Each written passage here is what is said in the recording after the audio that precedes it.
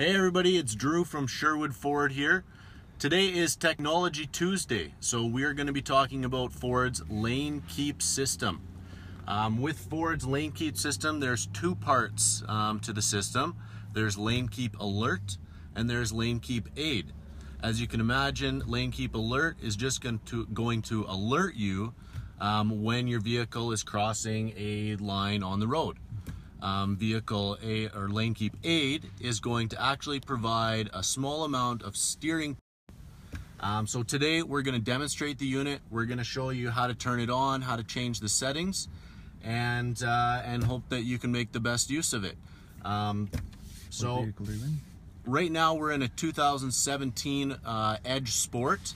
Lane keep systems are available on the Fusion, the Taurus, the Escape, the Edge, the Explorer, the F-150, and with lane keep alert only is the Super Duties. So today we're in a 17 Edge Sport. It's got equipped with all the lane keep systems. So I'm going to first off show you how to change the settings in the instrumentation cluster here. So on the left side of your screen here, if we go over to the settings, we are going to go down to Drive Assist. One second. Here we go. I hope my camera's not upside down. So we're gonna go to Driver Assist here, and there are many different options here. We're gonna go down to Lane Keep System. From here you can choose the mode and the intensity. So we're gonna click into mode. Right now it's set to alert only.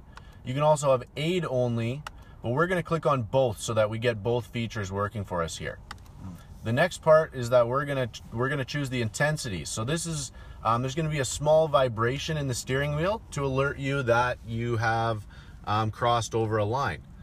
So right now standard it's going to be set to normal. We're going to turn that up to high just here so that we can help feel what's going on. So I'm going to click back over here. I'm going to go back to just our normal driving settings here. The next part of the equation is to actually turn the system on. It's not always turned on. You do have to turn it on. So over on the Edge, it's on the left side here, your signal indicator. It is on the very end of that. You're just going to push that down. And in your driving display here, you're going to see there's a little vehicle with the two lines. So those lines are gray right now. That's showing that the system is not registering any lines. We're just parked off to the side of the road here. A couple things that will cause the system not to work. So the system works with a camera that's placed behind your rear view mirror.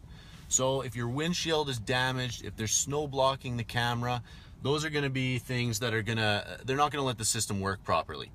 If the road is covered in snow, if the road is too wet, if the lines aren't painted clearly, those are going to all be things that are going to cause the system to not work to its full effect.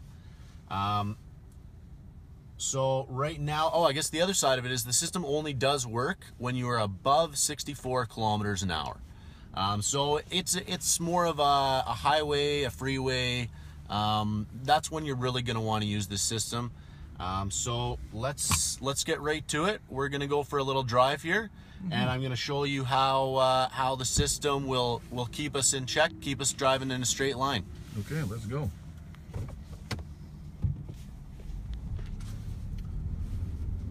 So I'm gonna pull up here onto the highway.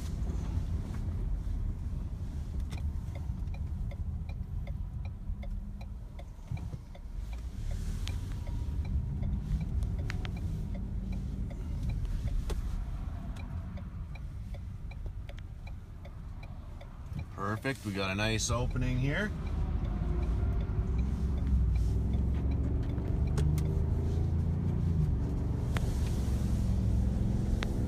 All right, so as I pass 64 kilometers an hour, you can see that the lines on the left of the display there have turned green. So that means that the camera is registering the lines.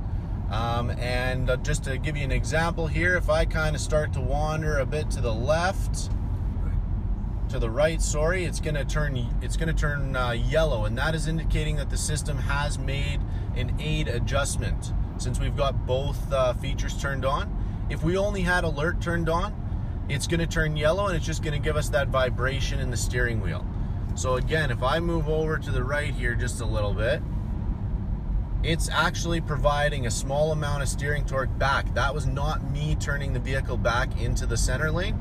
That was the vehicle moving itself. So once we get past this little road here, I'm going to see if I can show you that a little more clearly. So right here we've got some lines, so I'm going to not really touch the steering wheel. We're going over, and as you can see, it's bringing the vehicle back to the center lane.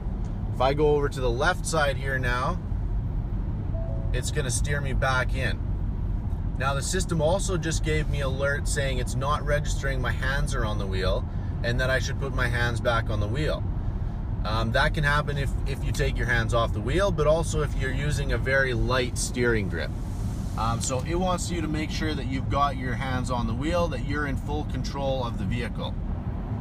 So when you've got both systems on, the system works in a bit of a two-part scenario. So if I just go over to the side of the road here, it's going to provide some aid. It's going to steer me back in. If I go way over, the system is now going to give me that alert, and it's going to vibrate the steering wheel there and give me an extra warning that I've moved too far over and that I really need to wake up. The system will also give you some warnings. If you are driving and it notices that you're swerving, it's noticing a lot of lane adjustments. It's going to tell you that you might be a little bit drowsy. Maybe you should take a sleep. Maybe you should pull over, see if you can get a rest, take a coffee. Wants you to be safe. So as you're driving normally, we've got green lights here. So we're acting all normal. Take the exit. We're going to take this exit here. And the other side, a couple quick mentions on the system. Whenever you use your your signal indicators, that is going to override the system because it knows that you're making a lane change. If you were to make an evasive steering maneuver, say that you were avoiding an accident, it is going to also recognize that as an evasive steering maneuver, where the system is not going to try to correct that motion.